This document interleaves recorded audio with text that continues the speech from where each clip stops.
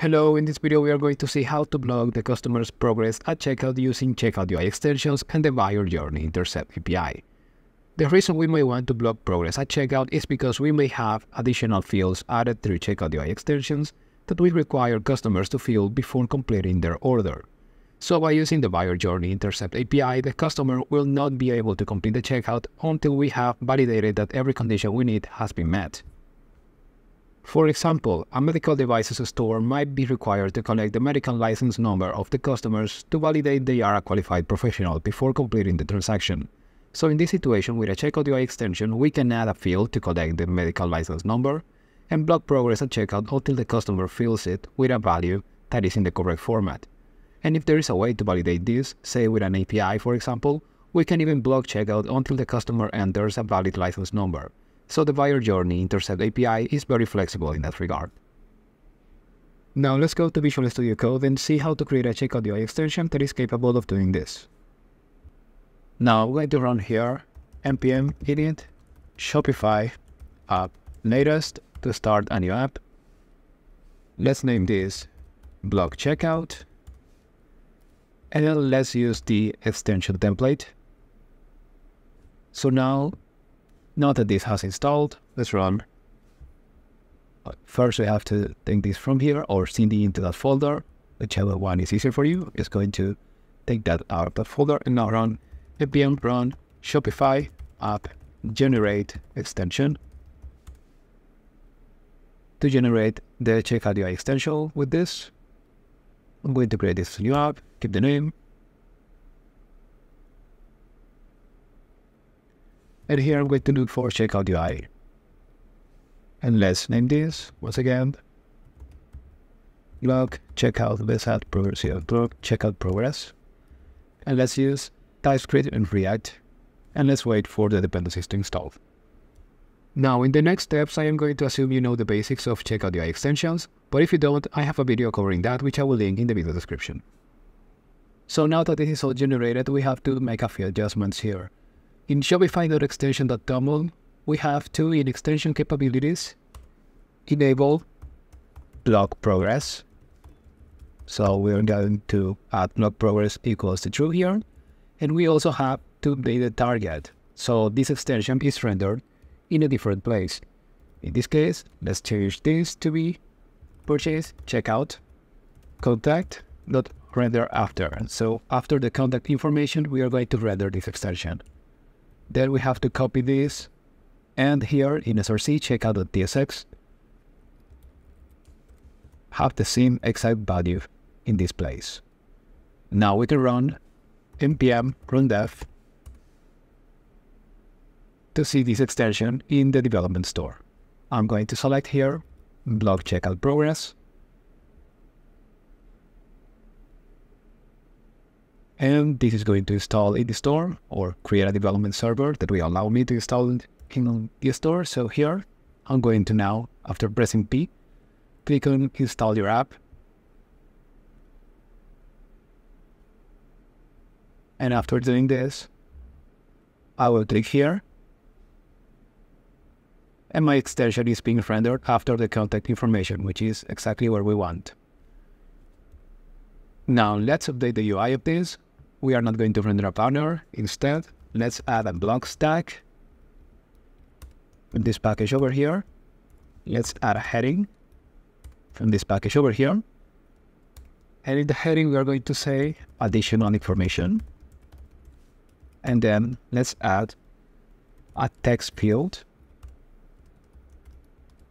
And here, the label, let's say that this is, as this is a snowboard store, let's just say that this is a snowboarding license.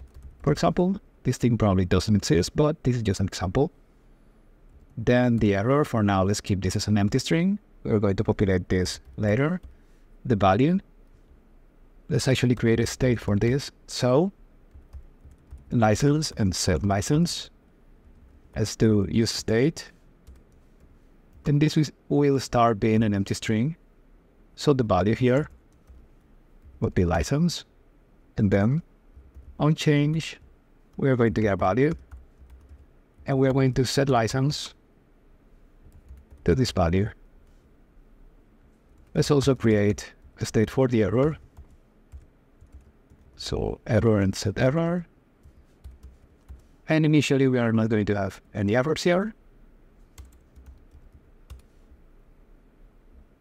And we can remove this translate over here and this banner over here because we are not going to need this. We also don't need this use API from here.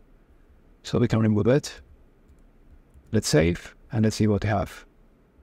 So we have this additional information field rendering in the place we needed to render. Now this section we just added looks a little bit too close to the one above it. So let's add some padding to the top to improve the situation. So here I'm going to use the padding property. This can receive an array and I'm going to use base padding for the top padding and then none for every other direction. So this is looking much better now. Now let's see how we can log the checkout progress. So for this, we are going to import the use buyer journey intercept hook. And we are going to call this right away. This accepts a callback function and the function itself is receiving an object with the can block progress key based on the value of this. So if can block progress, we're going to do something else, we're going to do something else. Now, why do we receive this as an object here if in Shopify.extension.toml we already said that this extension can block progress? The reason for this is because, as you can see here, even though in your Shopify.extension.toml you are granting access or declaring that you want access to blocking checkout, your merchant can still allow or disallow this capability from the checkout editor. So it is up to them to allow your extension to do it. Therefore, you are going to get their decision here. Now, in development stores and while running this locally, Shopify will simulate that the access has been granted. So we don't have to worry about this for now, but it's good to have validation here in case the merchant denies access to blocking the checkout for one reason or the other. So if we cannot block progress, the only thing we can do is return behavior allow to let the customer continue their checkout as normal. But if we can block progress, here is where we will add any other validations we have in place. So for example, let's say the validation for the license number in this case will be for the license length to be exactly 10. So if the license length is different than 10, then we are going to return the behavior of blocking the checkout. And we are going to give them a reason. Must enter a valid license number. That's actually, so here, you must enter valid license number. And perform here. Perform is a callback function here we can get with the result of this validation. In this case, result.behavior will always be block because we are hard-coding block here. And you could have a dynamic value here. So this is what this callback is for. If result.block, then let's set error to you must enter a valid license number. So the same reason we are given here, but we are going to be displaying this as the error message of the field. So let's save this and let's see how this looks in action. So I filled the checkout with some placeholder information here. And for the payment method, I used one of the credit cards that Shopify let us use in development stores, which in this case is just one, with any date in the future and any three numbers as security code, and then any name for the name of the card. And if I click on Pay Now, you can see here that I'm not able to continue, and I see this error over here. Now, if I start typing something here, for example, 1, 2, 3, 4, 5, and I continue, this is still invalid. And actually, on change, we can say, we can remove the error, so set error. So if the customer enters an invalid value here, they will see the error. But then if they type something else, focus somewhere else, so for the on-change callback trigger, the error will disappear.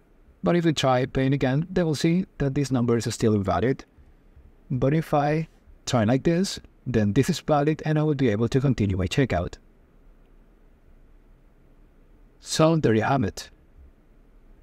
Let's wait for this to complete, and we are going to be in the thank you page for the order. And before closing this video, if you're wondering what this reason property is for, you can see here that this value isn't presented to the buyer, so it doesn't need to be localized. The value is used only for Shopify's own internal debugging and metrics. So what this means is that whatever text you add here isn't going to be presented to the customer. Instead, you need to track the errors with your own state, as we did here with this error state, and set the error over here. So the error we were presenting to the customer was what we said here. This reason here is never presented to the customer. It is just used by Shopify internally for debugging. And there you have it. This is how you can blog checkout progress in Shopify using Checkout UI extensions. If you found this video helpful, remember to like and subscribe for more Shopify related content, and I will see you all in the next video.